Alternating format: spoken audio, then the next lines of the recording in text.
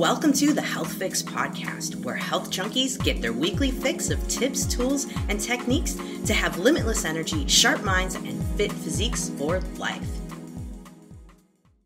One of the best things you can do to improve your health is get at least 7 hours of quality sleep every single night.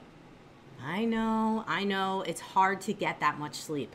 Your mind keeps you awake, you're thinking about things, you get uncomfortable, you wake up early, and then you just can't fall asleep again. There are hundreds of reasons why you can't get 7 hours of quality sleep every single night, and I've probably at least told you 100. But hey, listen, it's super important because your body heals itself when you sleep. And if you're not getting enough quality sleep, you're increasing your risk of disease and making it harder to lose weight. Yes, weight. Would you like to know an easy way to get more quality sleep every night? Make sure you're getting enough magnesium.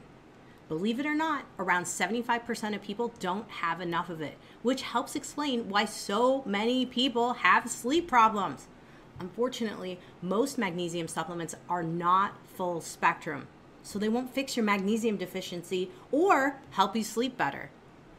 There are actually 7 unique forms of magnesium, and you must get all of them if you want to experience its calming, sleep-enhancing effects. That's why I recommend Magnesium Breakthrough by Bioptimizers. Simply take 2 capsules before you go to bed, and you will be amazed by how much better you sleep and how much more rested you feel when you wake up. For an exclusive offer for my listeners of the Health Fix podcast, you guys want to go over to www.magbreakthrough.com/healthfix. And you can save up to 42%. Yes, that's right, 42% savings on Magnesium Breakthrough when you go to www.magbreakthrough.com/healthfix. Hey Health Junkies, on this episode of the Health Fix podcast, I'm interviewing Dr. Robert Ciprian. He has a very interesting story. He went from being a gang member and a graffiti thug for over 20 years in New York and turning his life completely around to becoming a holistic doctor. Now, he suffered with allergies and asthma and multiple different health conditions, and that's what got him to think there has to be something more than this. And today, he's going to tell his story. He's also written a book on it, so we'll talk all about that. So let's jump into the podcast. Hey, Health Junkies. I have Dr. Ciprian on today, and we are going to be talking about his amazing story from graffiti thug, which is very interesting, all the way to holistic doctor, chiropractor, shaman, all these fun things. But really, the big thing I want you guys to be thinking about during this podcast is hope. Hope that, if you are currently struggling and trying to figure out how to get out of your situation, maybe you've hit rock bottom, maybe you're just trying to figure out who you are at this stage of the game, you can always transform yourself, and you can do it through all kinds of different holistic methods. So we're going to talk about that. We're going to talk about Dr. Robert's story and go into it. So Dr. Robert Ciprian, welcome to the Health Fix podcast. Thank you very much, Dr. Krause. So let's go into your story, because a lot of people are like, graffiti thug, gangster. Wait a minute. Those people don't tend to have those spirits that would move into a holistic world. So tell us, what was that? What happened? How did you shift? What was it? It's really funny because just last week, I had a friend share a bunch of old pictures of me back in early 1990s New York. And I'm looking at me in these pictures and I'm like, I had no idea what was coming up for me in the next couple of years. No idea at all.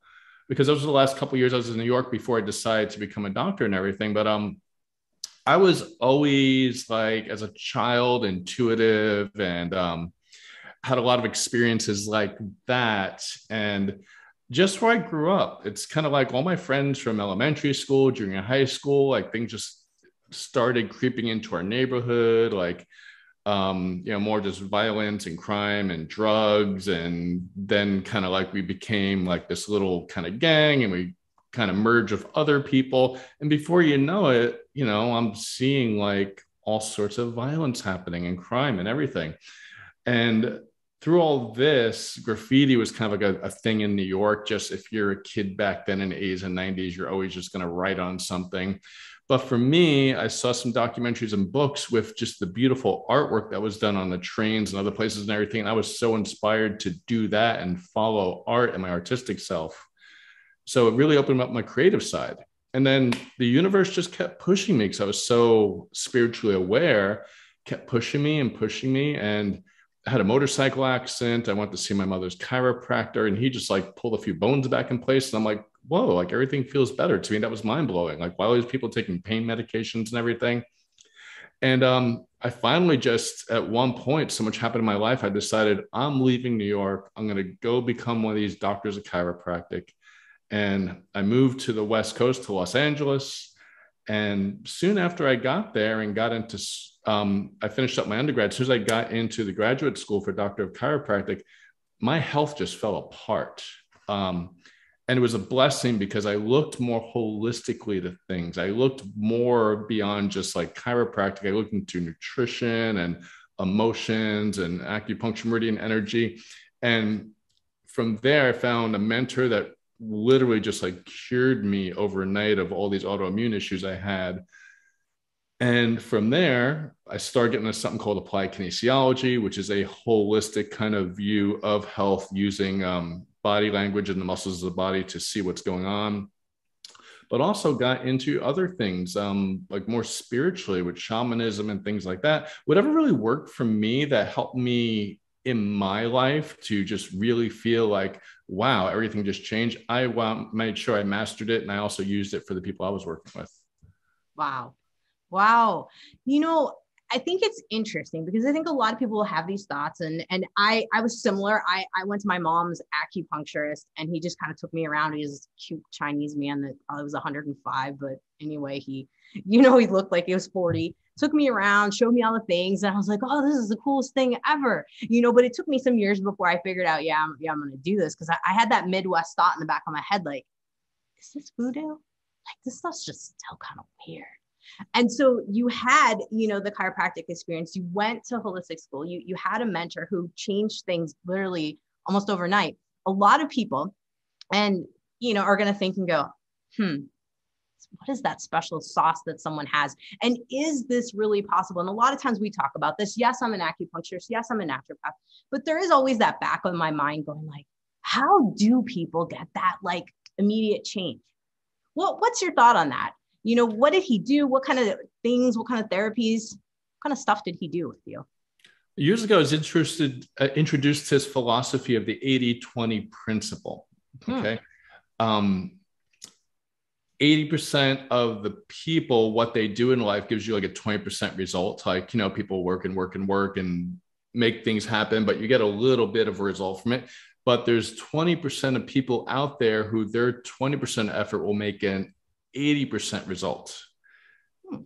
So I searched out the people that could just make things profoundly happen. For them, it seemed easy.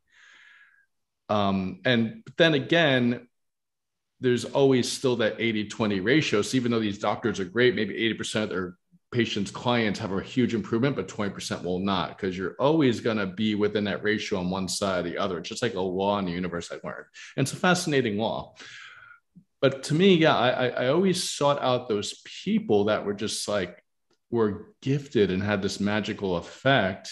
And I was just so lucky or kind of guided by the universe to meet these people while I was in school and be able to stand on top of their shoulders, learn what they've learned for the past 20, 30, 40, 50, 60 years, and be able to bring that to other people. Like when I was teaching the doctors, my classes, sometimes I had doctors that were in class with me that were in practice longer than I was alive. And I was my mind blowing to me of like, why are you here to, learn from me? Because they're like, well, you have things I never heard of before. And that's why I got to learn from you. So it was just mind blowing that I was able to just track down these people that made a huge impact and like, hey, whatever it's going to take, I'm going to learn from you. Even if it took some coercion on my part to just become a student of this person.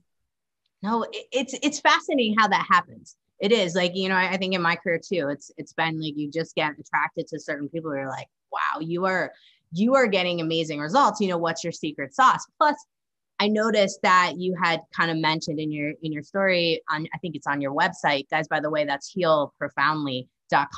We'll get back to that here too. But healthprofoundly.com or heal profoundly. I just totally looked at my notes and went, yeah, healprofoundly.com. Good. I got it right. My typing, as I've noticed in the last few podcasts, I have some typing issues, guys. You got to watch out for me, but healprofoundly.com. So on your website, I think I noticed that you were mentioning about how, someone's working on your neck and you can only get to a certain point with that therapy. And I think a lot of people, when they think about chiropractic or they think about acupuncture or massage, it seems like it can only get them to a certain point. And this is where we want to start diving in deeper. And of course, this is part of why I do the podcast and why I bring folks like you on, because I want folks to start becoming open to that deeper thing, because neck pain is not just always neck pain and hip pain is not just always hip pain.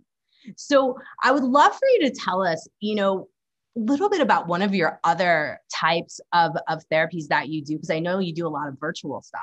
And I would love for you to talk to folks a little bit about some of that deeper, profounder stuff. What are some of your favorite things to dive into and help folks out with in that department?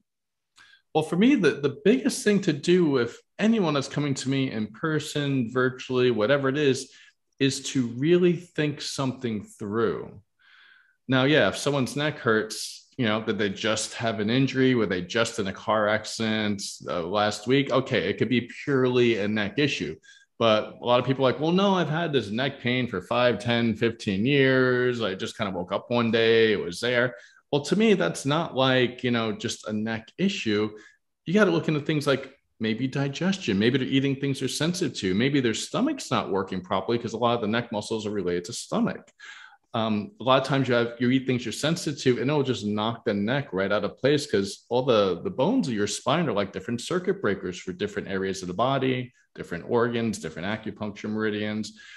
And there's could be some energies involved in that too, like with the chakra system where there's 7 areas in the body that are like these energy centers. There's one right on the throat that also relates to your lungs, relates to your thymus, your immune system. That could also pull the neck out. And it could also just be stress. We get stressed, our muscles tighten up, and maybe person just has a lot of stress at work or home, or, a lot of people have a lot of stress lately too. So to me, it's about talking to a person and figuring out and kind of being a detective. Why do they have this? And just really thinking the whole thing through, taking a history, find out when it started, what are they eating, and what types of things are they exposed to in life.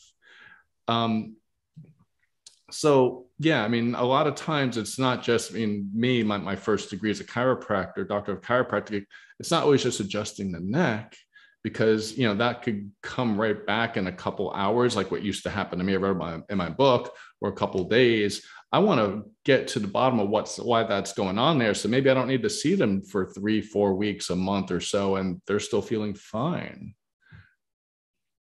That's the cool part, is that it's not because as we all know with chiropractic and even massage and other things, it's like, oh, I got to go twice a week for the rest of my life kind of situation to keep things going.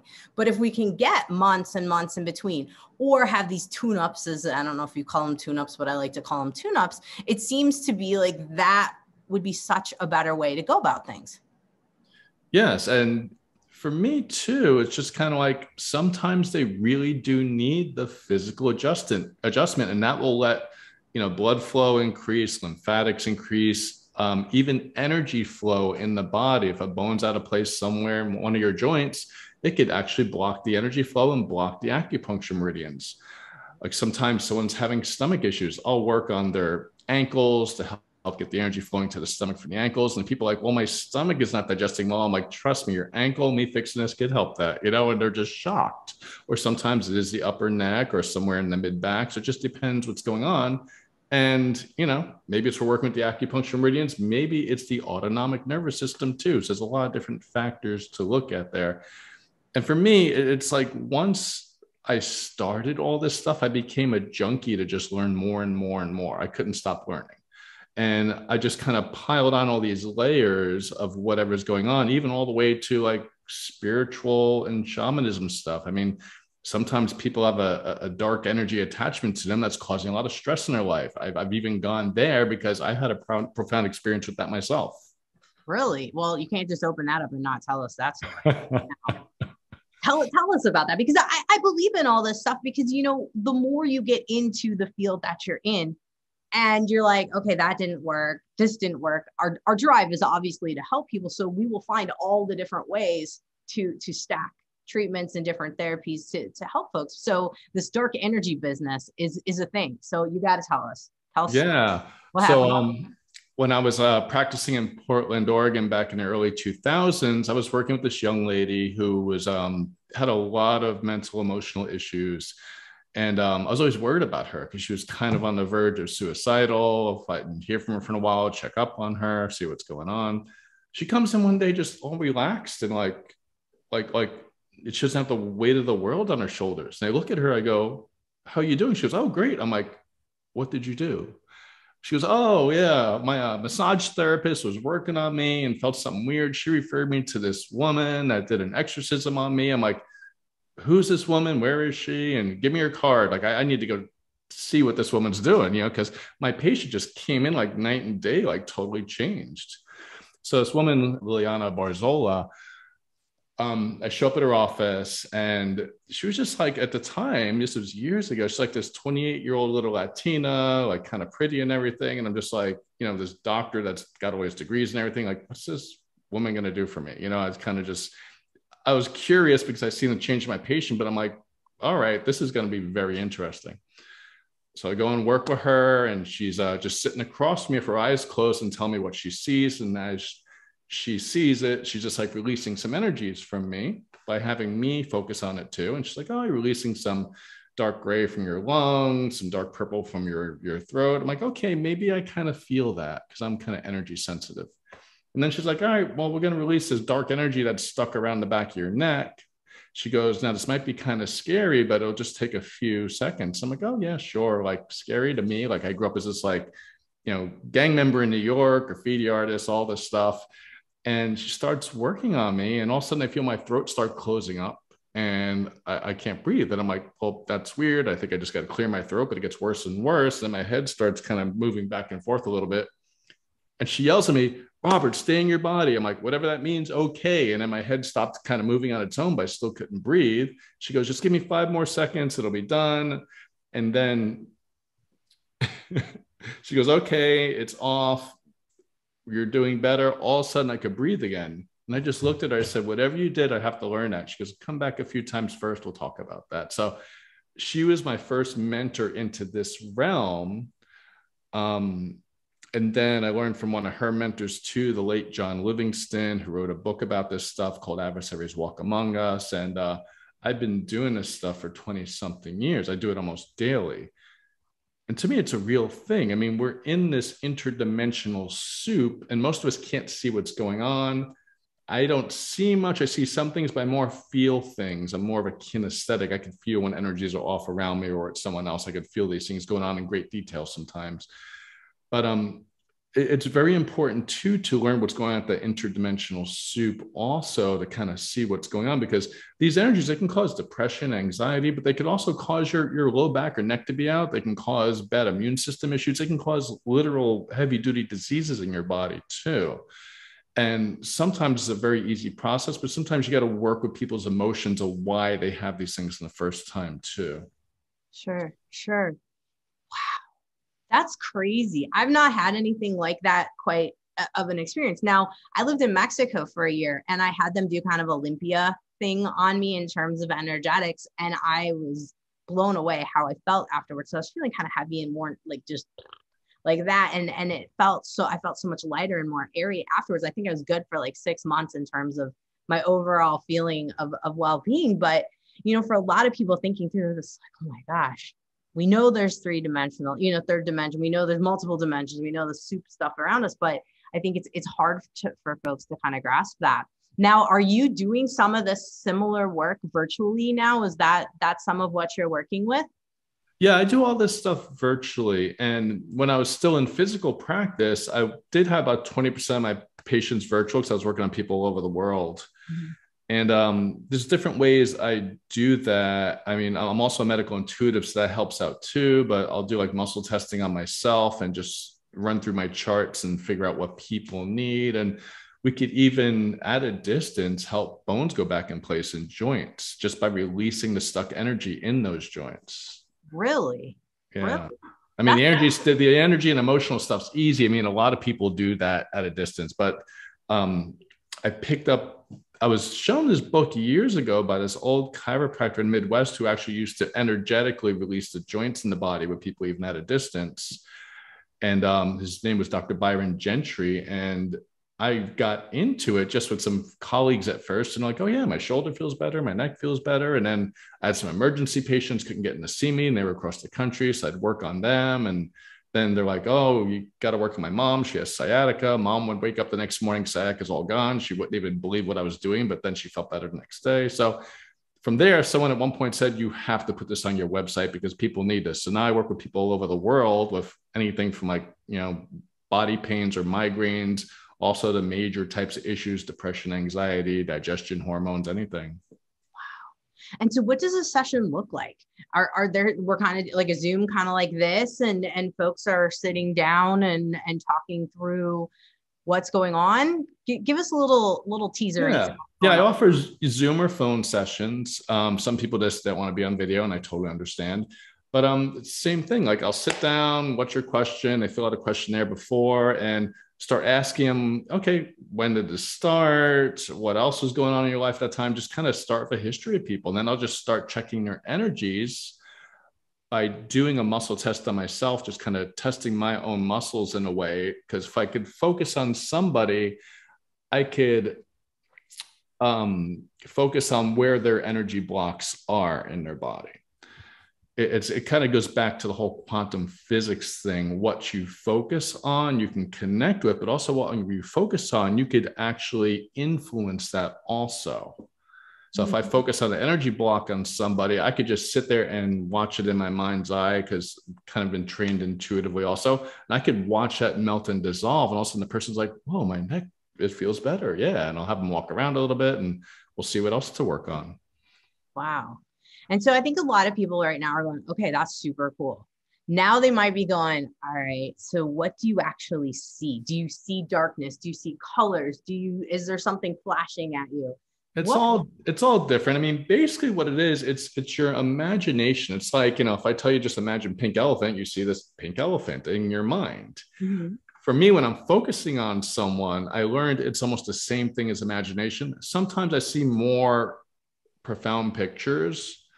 Mm-hmm. Sometimes I'm working on someone and all of a sudden I'll see like violet, like literally in front of me, between me and the computer. I'm like, wow, all right, something big's happening here, So sometimes that happens too. And a lot of times I'll just feel it. Like I'll be working on someone, I'll feel a tightness in my shoulder. I'm like, all right, we got to look into your shoulder. Something's going on there. So I get messages in all sorts of ways. Sometimes I have a patient's like, deceased parent or ancestor show up and start telling me things. That happens once in a while too. It all depends. Everyone's different. So every time I work with someone, it's about who they are, and it's always going to be different according to who they are. Wow. Now, what kind of things do you have to do in between these sessions to kind of bring that down and not take on certain things? Because, I found has been one of the things for me that I've had to learn really, really, really hard over the years, how to get that out and I have to maintain myself pretty well. It's like brushing your teeth and combing your hair. I got to take care of my energy, anatomy, hygiene too, because I get things stuck within my aura and chakras and meridians from other people too. Because as I'm focusing on them, I try not to step into their energy, and I try not to use my energy on them. I just try to observe them and let universe, God, whatever you want to call it, do the healing on them as I just observe it. I try to keep that boundary, but it doesn't always happen. Again, if I go out and hang out with friends, I might feel their energy just hanging out with them, coming home at night, like, all right, I'm going to clean myself out. So every morning I clean myself out. Every night when I go to sleep, I just clean out my energy by different things I've been taught. But even sometimes during the day, if something intense is going on, I check myself and clean myself out too. I think a lot of us could benefit from knowing how to do that, because all of us have the ability to be intuitive. All of us have the ability to work with others' energy. And that's kind of one of the things I like folks to understand, that, you and I are not just freaks of nature. Let's put it that way. For a lot of people will be like, oh, they're so weird. It's not like that. It's we all have this. We all have the ability to take in things too. What do you recommend for your clients to kind of cleanse in the morning, cleanse in the evening, kind of shake some stuff off, get the stuff out? The most important thing to do is to feel what's really going on. The biggest problem that people have is when we feel something that's uncomfortable, we push it in the back and don't want to feel that. Oh, I don't want to feel that. Oh, I want to think positively. Oh, I want to feel positively. But you're pushing that stuff, that energy in back you, and that creates what they call in psychology the shadow. That's going to come back and literally bite you, blow up on you, cause a major problem one day. So if someone's feeling anger, sit there and just be angry for a minute. I mean, don't go breaking things in your house, or if you need to, maybe pick up a pillow and beat up your couch. I've done that before. But feel the anger, because when you actually feel the emotion, guess what? You process it. You could feel the anger and you'll feel it like diminish. You're like, oh, I don't feel angry anymore. Then feel what you want as a positive emotion and fill that space back up. If you're feeling fear, be afraid. Let yourself have fear. If people really fear, that works on the energy too. That works on energy blocks. If you have a stomach ache, sit there and feel your stomach ache. Just like, all right, I'm going to focus on my stomach ache and just feel it. Sometimes you feel it just go away because this energy is accumulated there. And when you focus on it, if it's not meant to be there, it will actually just melt. It'll disperse. That's the biggest thing, that if people did this, it could change the world. The most common book I recommend my patients to work on themselves is called Letting Go, The Pathway of Surrender. It's by David R. Hawkins. And this book just tells you how to do that very easily.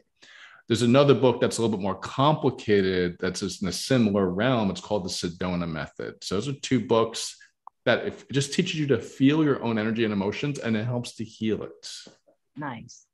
Yeah. The Sedona Method. I'm not familiar with Dr. or David Hawkins, but I am familiar with the Sedona Method. That one's like incredible. And so folks who are listening, if you haven't heard of it, it works. I've used it quite a bit for anxiety.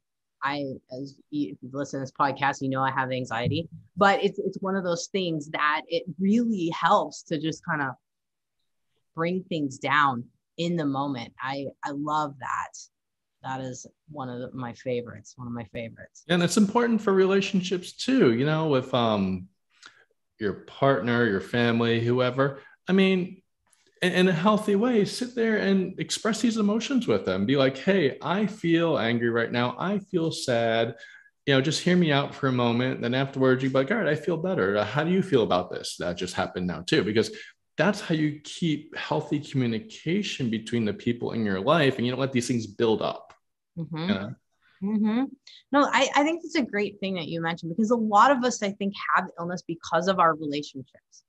Mm-hmm. And our relationships, obviously, with ourselves, but also with others, and we're not able to express ourselves. You're kind of the big throat chakra thing and having the neck pain and whatnot. Some of it, you know, not being able to say what you need to say, kind of situation. I'm sure you've seen this over and over again. Oh, yeah. It's fascinating. We're fascinating creatures. And really, I think the biggest thing that I wanted for folks to have too out of this podcast is, yes, the hope that you can help.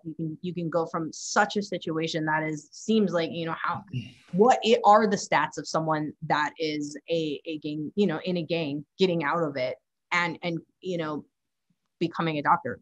I don't know, but it seems to me quite incredible to move that way. And the fact that we have that possibility, but then add that on top of, we have the possibility to heal ourselves. We have the possibility to work with ourselves. Sometimes we just need a guide. And so let's talk about your book a little bit. I know it's a memoir and it's talking about healing profoundly. Are you talking about a lot of the different things we just talked about within the book, or did we miss something? Is there some other little teaser we can give folks to dive into that book and get some more information?